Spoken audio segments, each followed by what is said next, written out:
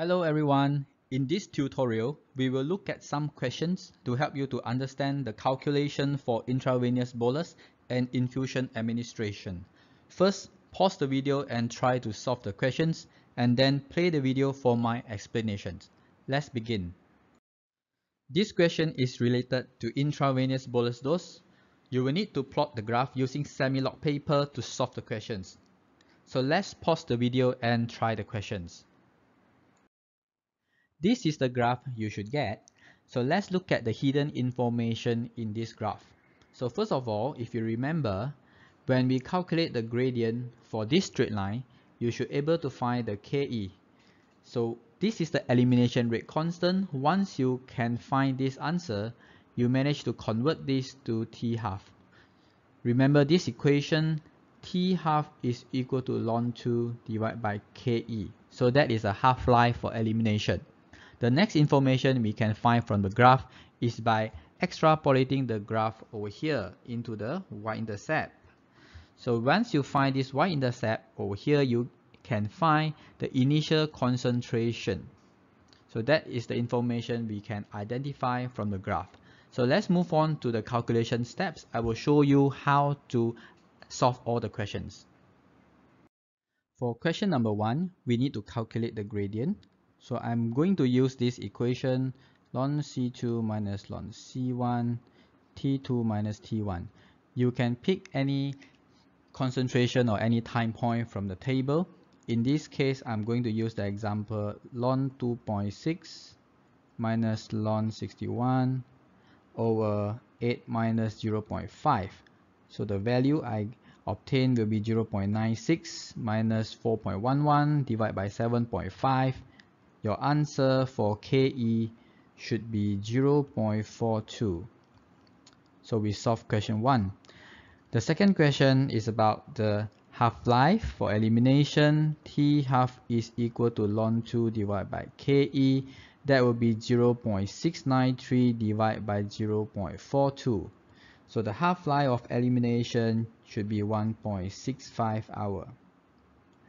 Okay, for question number 3, you need to extrapolate the graph. Just use your ruler, place on the straight line, and look at the y-intercept. You should get the value approximately 76. Depend on how you read the graph. So this is my estimation. If your answer is slightly deviate from mine, that will be also acceptable. Now proceed to question number 4. You need to identify the volume. To make it simple, since I have the initial concentration, I'm going to use C equal to dose divided by volume. From the question number 3, the initial concentration is 76. Divide the dose 300. From here, you can find the volume. The volume you should get is around 3.94 liter. Okay, for question number 5, you need to identify the concentration at 12 hours later. So T is equal to 12. Using this equation for IV bolus, EKT, the concentration you need to identify, the dose is 300, volume is 3.94, E negative K is 0.42 multiplied by 12. Solving this equation, your concentration at T equal to 12 will be 0.49. So that's it for question 1. You can proceed to the next question. This question is very similar to the previous questions, except you have to calculate the area under the curve using the trapezoidal rule. Now you can pause the video, try the question, and I will explain to you later. This is the graph you should get, and again by calculating the gradient of the straight line, you're able to find the elimination rate constant.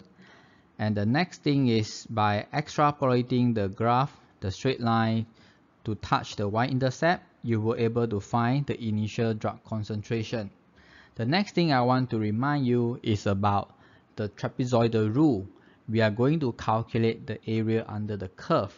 So basically the concept is by cutting all these time points into tiny little pieces and add all the area together.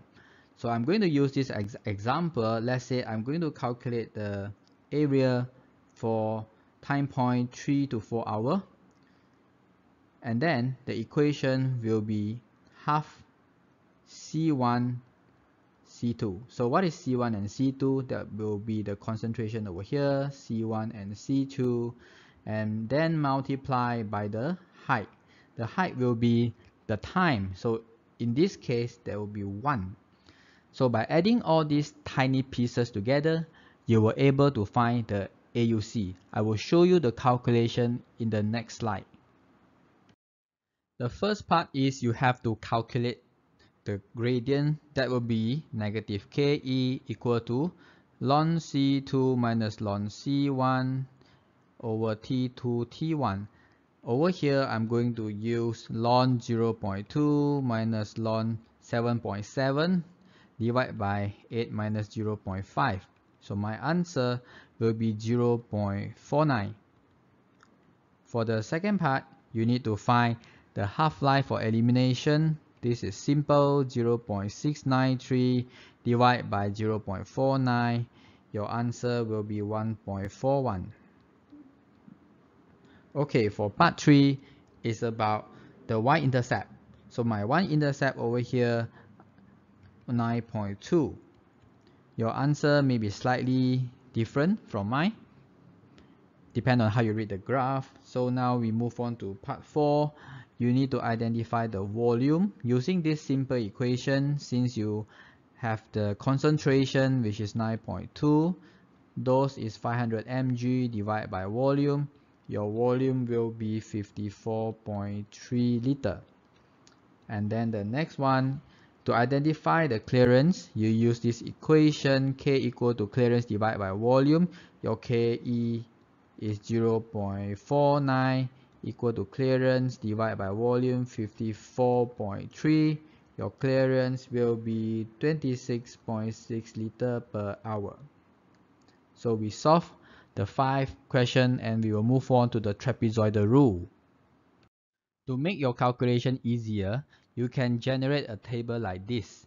So I'm going to use the time point 0 and 0.5 as example to explain to you what is trapezoidal rule. Let's say I have 0, 0.5. The concentration will be 9.2 and 7.7. I'm going to calculate the area for this area under the curve. The equation will be half C1 plus C2 multiplied by height. Plug in the value. I will have 9.2 plus 7.7 multiplied by 0.5.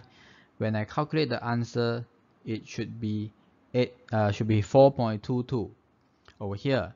You have to do this for all the interval and you will get all the area. If you sum this up, you should get 19.15. But remember, for the last concentration, it's going to move until infinity. How do we calculate the area for the last concentration point? That will be 0.2 divided by KE. Remember, your KE is 0.49. So the last piece over here is 0.41. Now, add these two together and you should get your answer 19.56. Okay, so that is how we calculate AUC. This question is about intravenous bolus administration. You can now pause the video to attempt the questions. The first part, you need to recommend the bolus loading dose for this patient. And the equation I will use is concentration equal to dose divided by volume. The concentration will be 80. The dose divided by volume. So volume is 0.5 multiplied by 70. And you work out the D, it should be 2800 mg. So this is question number 1. For question number 2, you need to calculate for how long it can sustain above 50 mg per liter. So the targeted level previously was 80. So how long will it take to drop from 80 to 50? So first of all, you need to construct the equation. That will be 50 equal to 80 multiplied by EKT. Over here, you need to solve the K before you can solve the T. For K, from the question we know that the half-life is 16 hours. So over here you can calculate the K. The K you will find it is 0.043. So once you identify the K, you are going to substitute back to the equation, and then you can solve the T now. With that, I'm sure you're able to solve the question. The T will be 10.9 hours. So it will sustain for another 10.9 hours before it go below the 50 mg per liter level. In question number 3, we have two different concentration. So one is 2 hours, one is 4 hours, and this is 82, that is 64. So over here, we need to identify what is the concentration at 12 hours later. So first of all, I'm going to calculate the Ke using these two information over here. So ln 64 minus ln 82, that will be 4 minus 2. Calculating the Ke, that will be 0.125. So that is my first information. To calculate the concentration here, I will use C12 is equal to C4 multiplied by EK8. Why it is 8 hours over here? Because of the interval. That will be C12 equal to 64 multiplied by E, 0.125 multiplied by 8. With that, my answer will be 23.7. That's it for question 3. I hope you are familiar with intravenous bolus administration. From this question onwards, we will practice the calculation for intravenous infusion administration. Now you can pause the video to attempt the questions. To solve this question, you need to sketch out the graph to get a better picture what is happening. This is 2 hours. You have a concentration T equal to 3 and a concentration T equal to 6. That will be 16 and 5. First of all, I will need to solve the Ke. You can use the ln C2 minus ln C1 equation divided by T2 minus T1. Over here, I'm going to use a different method. There will be 5 equal to 16 multiplied by EK3. So this is actually C6 equal to C3 multiplied by EK3. So over here, I will need to find the K. The 3 is the interval between the two concentration. So over here, you should able to find out the Ke is 0.39. So this is the first answer. And for the part 2, you need to find volume. In order for you to find the volume, you must remember this equation, K equal to clearance divided by volume. Over here, you have K, but you can find clearance from the information over here. So the equation for me to identify the clearance is C equal to sort factor infusion rate, Y minus K time of infusion, E minus K time minus time of infusion. Over here, I need to identify the infusion rate. It is given in the question 10 mg per minute. That will be equivalent to 600 mg per hour. Always remember, infusion rate is always in hour. So sort factor is not given, we assume it's 1. And over here, I'm going to use 16 as my example. 16 is equal to 600. And the clearance, I need to identify E minus 0.39 multiplied by 2. The infusion time is 2 hours. E minus 0.39. Time point number 3 minus 2 hour infusion. So solve the clearance, you will get 13.75 liter per hour. Now we have both K and Cl, you can calculate the volume easily using K, Cl over volume 0.39 is equal to 13.75 divided by V. V will be 35.3 liter. So that is volume. Okay, part 3. Part 3, you need to identify the infusion rate for you to achieve 20 mg per liter. So this is a steady state. You need to use CSS equal to SIR divided by clearance. The target is 20. Sort factor is 1. Infusion rate unknown. The clearance 13.75. So easily you can identify the infusion rate should be 275 mg per hour. So that's it for this question. This question is a bit longer. We have 5 questions in total. I will first explain the 3 questions and then follow up by the other 2 questions later. You can now pause the video to attempt the questions. For part 1, you need to identify the profile using population kinetic equation.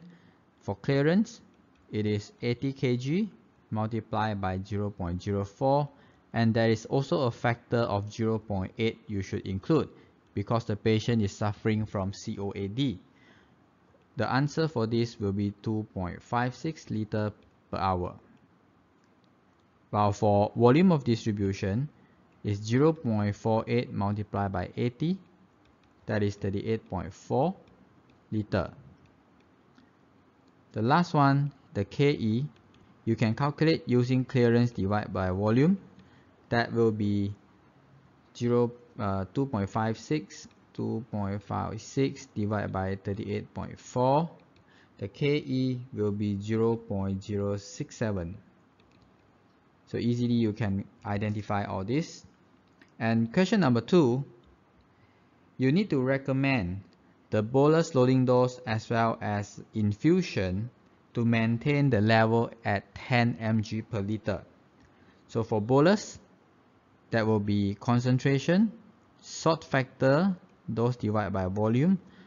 For aminophyllin to theophylline, there's a sort factor of 0.79. So remember, you have to include the sort factor. The target is 10, 0.79 multiplied by D. The volume estimated is 38.4. The recommended amount will be 486 mg for the bolus loading dose. To maintain the level at 10 mg per liter, there will be CSS SIR divided by clearance. The target is 10, sort factor 0.79, infusion rate, clearance is 2.56, the infusion rate should be 32.1 mg per hour. Okay, so move on to question number 3. For question number 3, it is a bit longer because we are combining 2 different doses. We have a bolus followed by a continuous infusion. The graph you should see will be something like this. This is from the bolus, and you have a continuous infusion, and then combine these two, you need to find what is the concentration at 6 hours later. So let us try to solve this question. The equation is a bit longer. The concentration at 6 hours will be the bolus EKT plus the infusion IR over clearance 1 minus EK time of infusion. Over here, sort factor 0.79, multiply the dose 400 divided by the volume 38.4 multiplied by EK 0.067 multiplied by 6 plus 0.79 and infusion rate of 40 divided by clearance. The clearance is 2.56 y minus 0.067 multiplied by 6. So over here, you should get 5.51 plus 4.07. The final answer, the concentration is 9.58. Okay, I hope you can understand up to this part. Question 4 and 5 will test your understanding for continuous steady-state infusion. You can pause the video to attempt the questions. For question number 4, your patient is given the infusion of 40 mg per hour.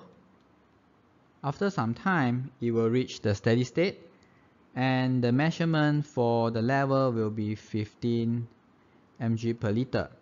So over here, we need to identify what is the actual clearance. In order to calculate that, we use CSS SIR divided by clearance. The measured concentration is 15, sort factor 0.79, multiplied by infusion rate, and the clearance. Over here, we can find the clearance is 2.1 liter per hour. For question number 5, you need to target the concentration at 10 mg per liter. So using the actual clearance in this case, same equation over here, the target is 10, sort factor 0.79, infusion rate unknown, and the actual clearance is 2.1. Solving this, your answer will be 26.6 mg per hour. So that's all for our practice question. I hope you have learned and improved your understanding for the calculation. Thank you very much.